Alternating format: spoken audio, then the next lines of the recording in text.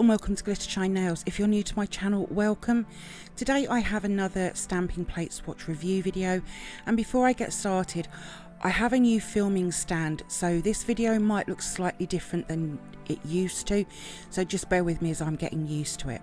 So in this video I'll be swatching and reviewing Nicole Diary stamping plate L40, and as always you can find information on where I purchased from in the description box below. Before we get started, please subscribe to my channel and make sure you have the bell notification on, and please like this video. These things really do help out my channel, thank you. So I have my usual stamper and scraper along with 6 coloured nail tips that I'll be using for these swatches. For the first swatch I'll be using a dark teal green coloured nail tip along with a super dark green stamping polish. It's almost black. When I use large images like this one, I apply 2 thin lines, one at the top and one in the middle. This means I'm not using excess polish. I see so many that cover the whole image and it really is just a waste of polish and not needed. With this colour combo you can just about see the dark green, but it's a nice image though. For the next swatch I'll be using a white coloured nail tip along with a metallic purple stamping polish. I rarely use this colour, but it is absolutely stunning. When you have lines in the image, make sure that you scrape in the directions of the lines. This will mean that you'll get a good coverage on the image. If the lines go in multiple directions, then scrape in multiple ways. This is a gorgeous image and I just love that purple. For the next swatch I'll be using a dark yellow coloured nail tip along with a shimmery burgundy red. Again, I very rarely use this colour, but it's another beautiful polish to use and it works so well over the dark yellow. I am trying to use colours I don't use a lot to mix up the colour combos a bit. This image would work the way I've stamped it, or by turning it upside down, and it would give a different look to the image. But again, another really nice swatch. For the next swatch I'll be using a light blue coloured nail tip along with a shimmery deep blue stamping polish. I personally adore images like this. They are just so pretty and can be placed on the nail pretty much anywhere, and they work in any colour combo as well. Now that flat book that I'm using to remove the excess, it's from the brand of stamping polish that I use. It's called a sticky pad and I quite like it, to be fair. It does make the removal of the excess really easy. I almost used this image for one of the manis I created, but it's a beautiful swatch. For the next swatch I'll be using a light grey coloured nail tip along with a soft denim grey stamping polish. This is a new stamping polish to me and I've used it quite a bit for these swatch videos that are coming to my channel. I really like it over the light grey. You can see that blue denim undertone coming through over the top of that grey. It's absolutely beautiful. Now you could, with that empty space, use some raw glitter in it or a glitter gel polish or some crystals, but it's a really nice image and a very pretty colour combo. For the next swatch I'll be using a pink coloured nail tip along with a medium coral red. Again, another new stamping polish to me, and over the pink it just works so well. This will definitely be a mani colour combo that I use in the future. And again, with this image you could place it anywhere on the nail, to be fair, and it would look amazing. And also there is another small triangle that could be filled in as well, but it's a really sweet little image though. And then here they are all together. So let's move on to the photo swatches and manis that I've created from this Nicole Diary stamping plate L40.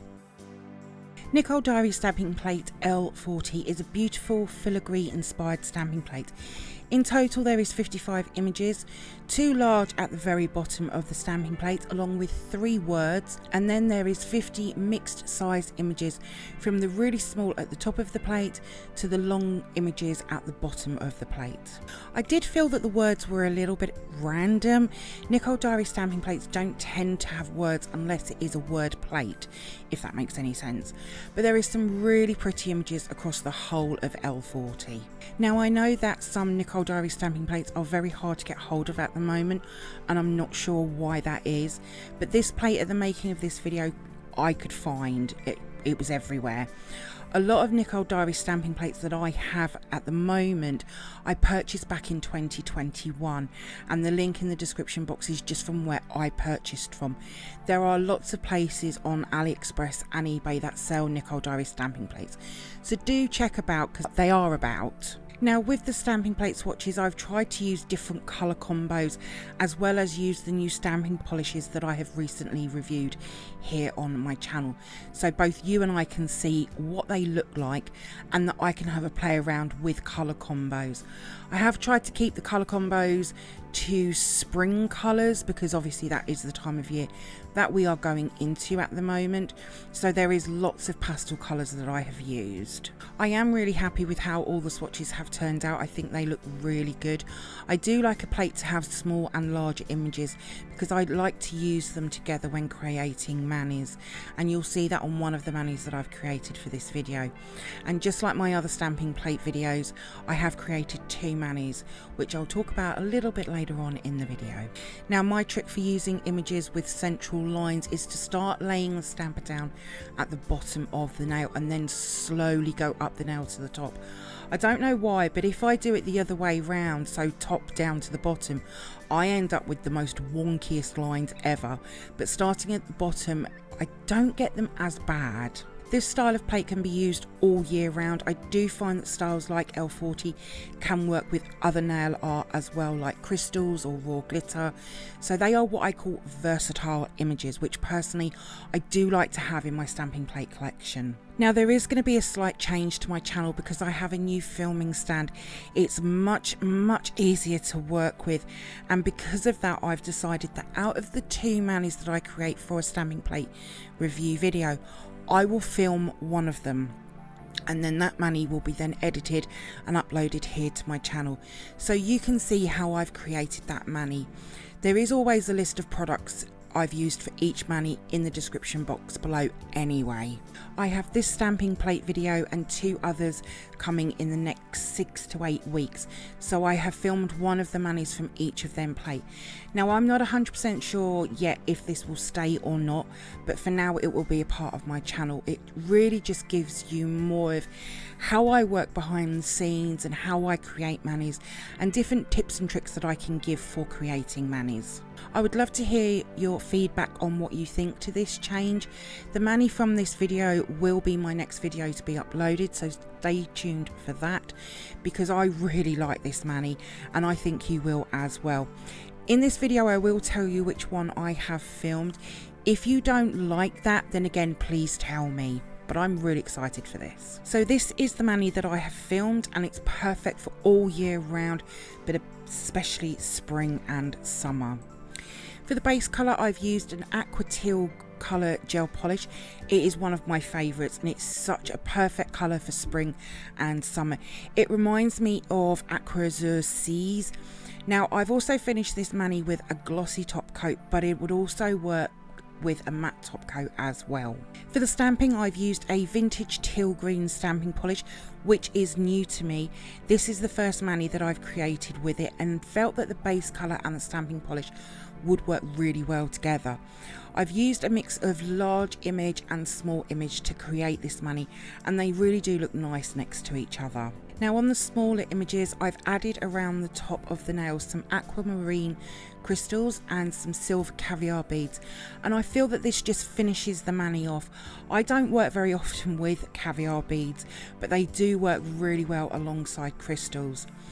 I absolutely love this mani and would definitely wear it on my nails, but stay tuned to watch how I created this mani in my next video.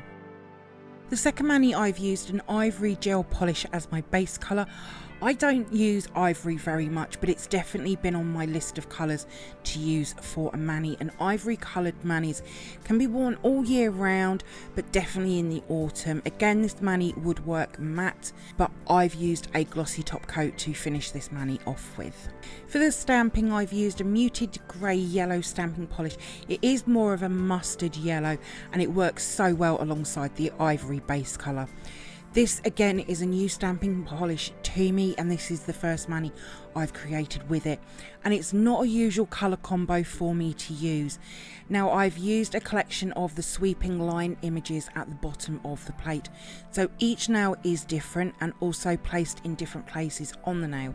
Now on the images were these really tiny little dots, and what I thought would work well with that was tiny little crystals over the top of them.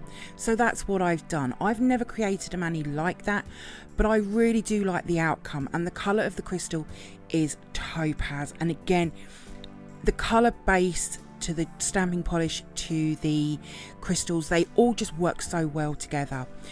I'm not sure if I would wear this mani in this colour combo, but I would definitely like to create it in another colour combo so that I would wear it.